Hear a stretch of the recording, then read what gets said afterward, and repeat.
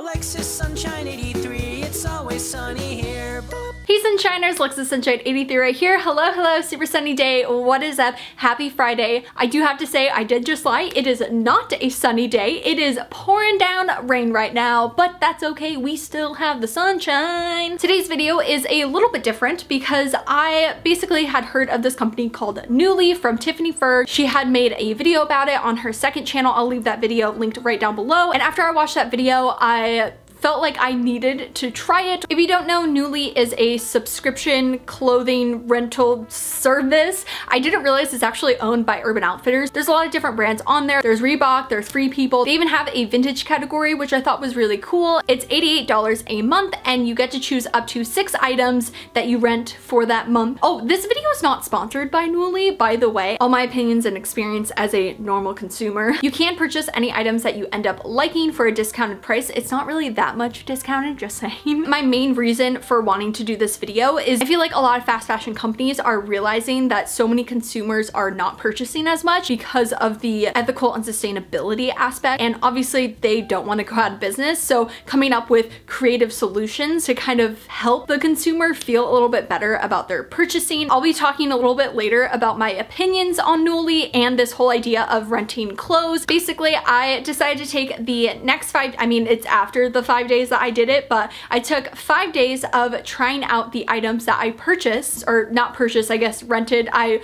picked the items that I wanted to rent, but it comes in this little tote thing, which is a reusable tote. They are trying to definitely appeal to the like sustainable customer. I'm going to try out these items and kind of see what the whole like hoopla the whole hoopla is about. Alrighty, so it is the very first day of me trying the Nuuly subscription. I have an idea of what I think I'm going to wear. Basically, I'm actually going to Orange County today to thrift with Anna from There She Goes. I figured it was the perfect time for this to be the start to kind of give a good impression. Heart was kind of set on wearing this, but I feel like it's a little bit too dressy for the thrift store. This shirt is from Urban Outfitters and it retails for $60. Alright, my room is now a mess. I have spent way too long, probably like 30 minutes trying on this. When I get clothes, I usually think about like what I already have, and that way it just mixes in together, whereas all this stuff is a little bit different than what I have, so it was very difficult. I decided to actually just go for this. The only thing is, even with like sticky double-sided tape, I cannot get this to just go on my skin, and I do not want to flash boobs, so I just put an undershirt. As much as I love it without because it looks so delicate, I decided I literally have no choice, and then paired it with some light mom jeans, very similar to the actual photo, even my haircut, and then just these docs, just because I figured the white would look really great. I don't know why, but I'm feeling so anxious about it because I never go thrifting like this. Like, this is just so flashy. I'm definitely like weirdly nervous. I think it's because I'm meeting Anna for the first time and I'm in something that's not necessarily in my comfort zone. Even though this video literally isn't supposed to be me dressing outside my comfort zone, it just happened to happen. Last time I met someone new to like go thrifting, it just like didn't go how it was supposed to go, and so now it's like scarred me. So I made it to Orange County. The one thing I did notice is like, usually when I'm going thrifting, I'm driving, so then I'm wearing a lot comfier clothes, whereas I'm wearing like pretty like tight mom jeans, and then this is just kind of annoying me. I don't know how people get it so perfect. Also, I got my hair cut yesterday, so I'm also trying to get used to that, so there's just lots of things. Hello! Yay! Super fun! We're gonna continue on. This shirt is really hard to take off, so I'm trying stuff on over my clothes. I just got back home from thrifting with Anna. I feel so much more comfortable in this now. I do still think that this style top is just like very frustrating. Like, I had to safety pin some parts just because it kept like moving and it like adjusts. But I got so many compliments on it from like the Goodwill employees. They were so nice just in general. I even met a viewer and she was like, wow, you're like all the patterns and stuff, and I was like, yeah. I'm really happy that I did end up wearing this. I do really like the sleeves and I really like the style. And that is all for today. Put on some pajamas. It is day 2. Today I am going to see Frozen 2 with my boyfriend, and I figured it is quite chilly outside, so I feel like this sweater is perfect for the occasion. Something comfy and cozy. I was going to wear it yesterday and then like that was a whole thing. So this sweater is from ICHI and the price tag is insane. Like it retails for $140, which is just wild, especially because it definitely sheds. It doesn't seem itchy, but it definitely sheds. Like I'm sure one of these little fuzzies is gonna go in my eye. This sweater, I really do like the pattern. I think it's nice and funky and cool and something I would definitely thrift, but only for like $10, not $140. Because the colors are quite intense on the sweater, I'm trying to figure out what kind of jeans. I may just do some like light wash jeans to really go, since it's called like a 90s sitcom sweater, that maybe I will do that. But this is what it looks like. I just ended up putting it with these kind of like skinny jeans. They're from they're from Urban Outfitters. I thrifted them a bit ago. I really wanted to wear this untucked because it is quite chunky. My light wash mom jeans are like kind of tight and I'm gonna be sitting, and so I kind of wanted to like let the sweater breathe, and then I just put some white sneakers on it. I am putting this denim jacket on it right now just because it is quite chilly outside and there's a lot of holes in this sweater. All right, so we just saw Frozen. Yeah, Frozen I cried. 2, of Not course. gonna lie. I think our favorite part was, well, I guess we can't really say, but Kristoff's song. Kristoff's song is the best song. And then I did want to ask John what he thought about my sweater, my outfit, because it is, I told him that it is part of the subscription. Obviously he knows because he's never really seen this sweater. So I wanted to see, what do you think about this sweater and how much do you think it is? So the sweater is definitely cool. I like the colors in it. It looks snuggly. It's really cold out, so I want to have that myself. I'm gonna guess that it was 70 to 90 bucks. Wow, I didn't think you were actually gonna like guess that. It retails for 140. Oh my god. I thought you were gonna be like, oh, maybe like 20. Dang, gosh. No. I've never worn a sweater that's that Made expensive. of gold or something? Apparently it's like kind of itchy as well, so like, to be honest, my $5 sweaters from the thrift store are kind of better than this, but trying something new. Technically, I'm gonna say that it's day 3, but it's literally the same day. I wore that sweater to see a movie, and tonight I'm going with Jessica to see Sierra Schultz's podcast live. She hit 1 million, so she's doing a live podcast and like a meet and greet and everything like that, and she invited me, which is super rad. And I figured, why not I wear one of the items that I got in the subscription box, and I had picked up this silk skirt. I had seen this on Urban Outfitters for quite a long time, so I figured why not rent it.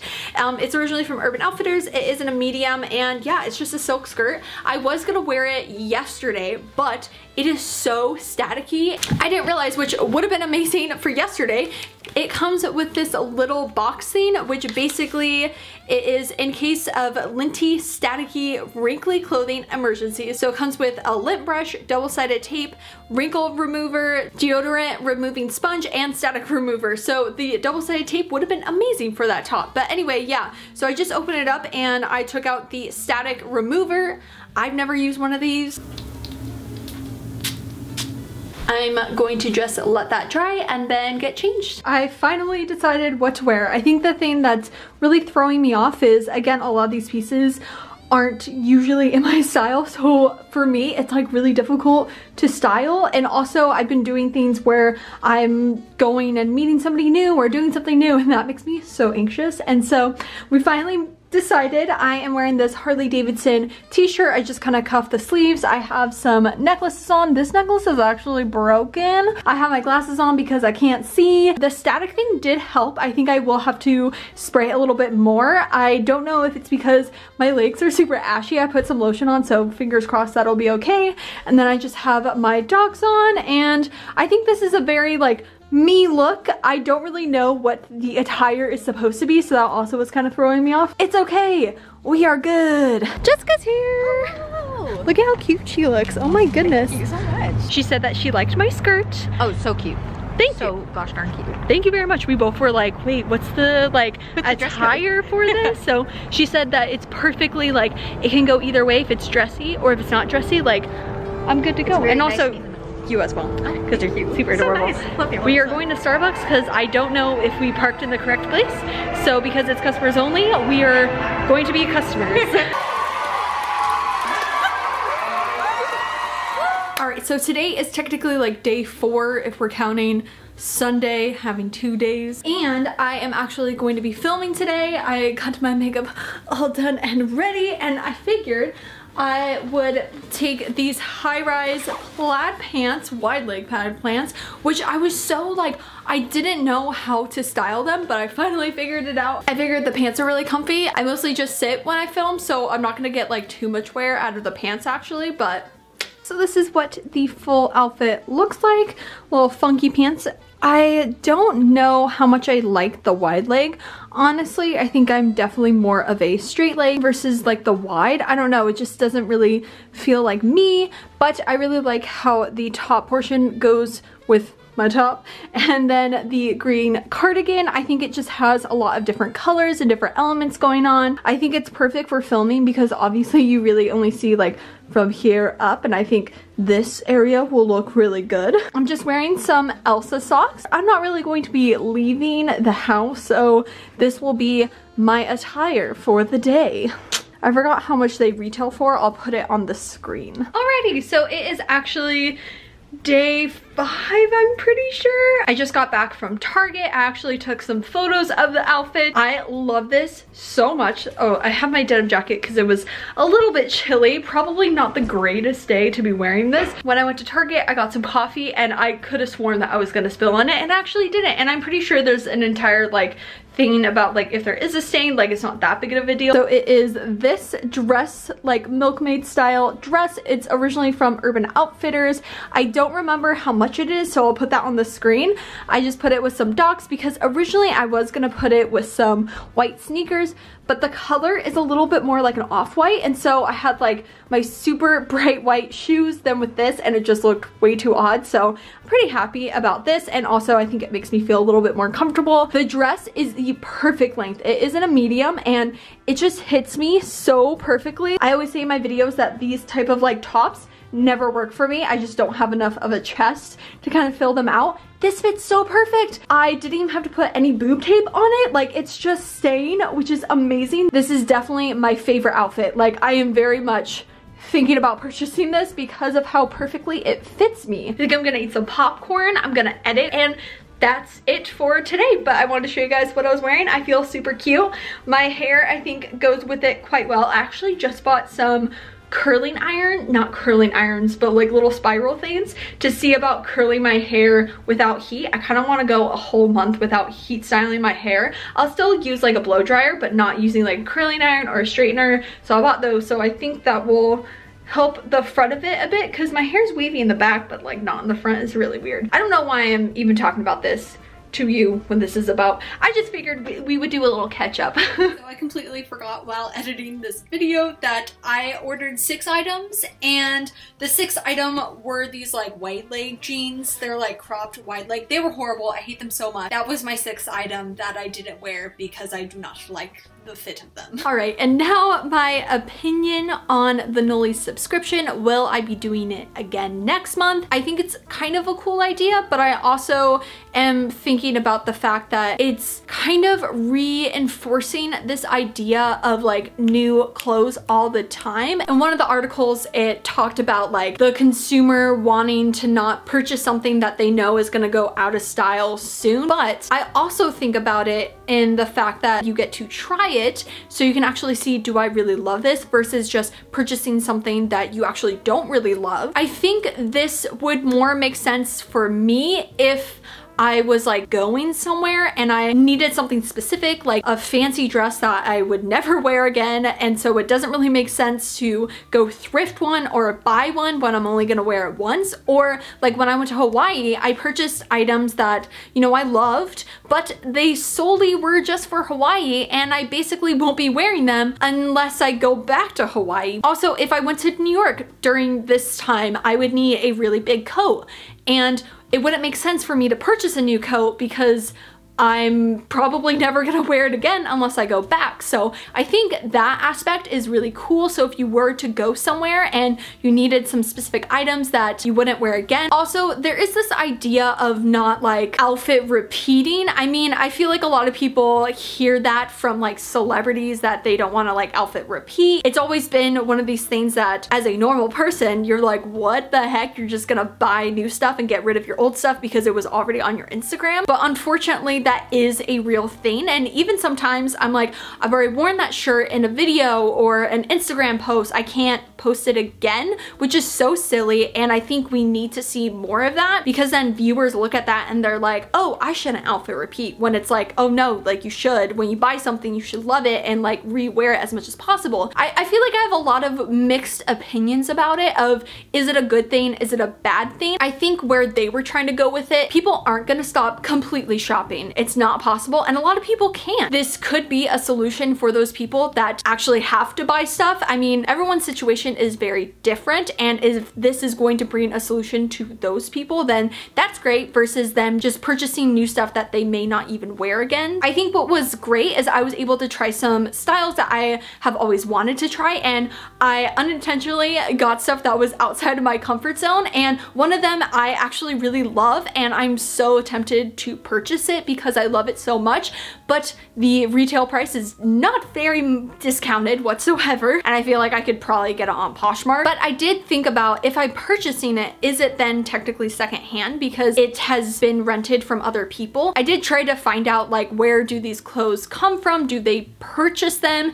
to an extent because it is owned by Urban Outfitters? Are they just taking items that are on their like production line and using those? And how many times are clothes usually rented for? And what do they do with the items that end up being damaged that they aren't able to re-rent? Do they sell it in some way? Like, I did find an article on BuzzFeed News that I have right here, where the director of marketing kind of acknowledged basically what I just said, and that they don't really actually have a clear idea of that, which I think is kind of weird that you wouldn't think about that before you even kind of rolled it out. I wish they almost had a sales section of items that are now damaged. I think that would be really cool. I think as a whole, it is doing a little bit of greenwashing, being like, we're the solution for the sustainability and ethical fashion thing, when they aren't really giving us any information. Now, talking about damaged items, I did technically damage one of them, which I'm very upset about.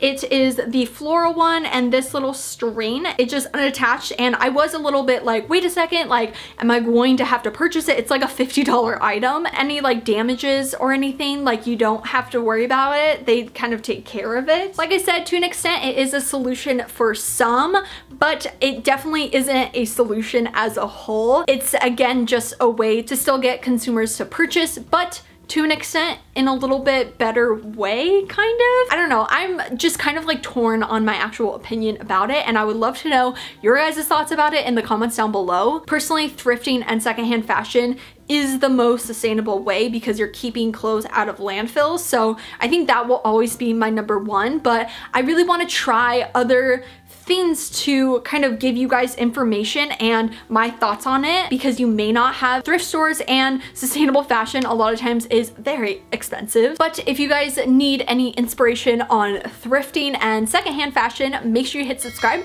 right down below and hit that little bell to be notified every time I make a new video. And also don't forget to follow me on Instagram and Twitter at AlexSunshine83 to keep up to date with me during the week.